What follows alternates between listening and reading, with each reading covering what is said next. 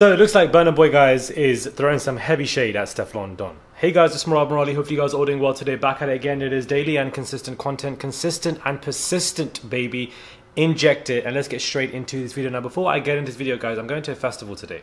Not sure what I should be wearing. I do have two different outfits. Or two different tops, to be honest with you. I was going to wear this yellow one because, you know, it is a little bit sunny outside. Or shall I wear this cute orange top that I just love as well? It's that, or it's what I'm wearing now? I have no idea.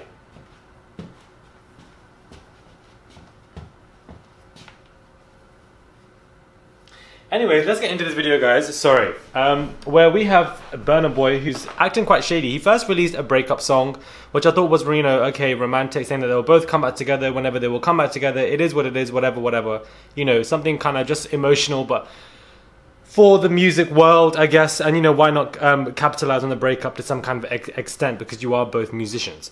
But now he's put up something 10 hours ago saying, nah, everybody go chop breakfast, and says, when your boys knew that she was for the streets. Direct shade, guys. Direct shade at Stefflon Don, saying that, you know, she was for the streets. Perhaps there was some kind of cheating allegations involved here. Perhaps she was on the streets, you know, entertaining other men, and that, you know, he caught wind and wanted to end things with her. That is what he's kind of alluding to. Some pretty strong allegations, guys, that this is the reason for why they both broke up.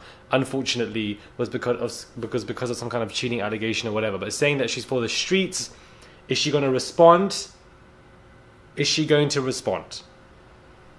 She did have that song come out, but of course Burna Boy's team took it down. Should she now release something? I feel like she definitely should.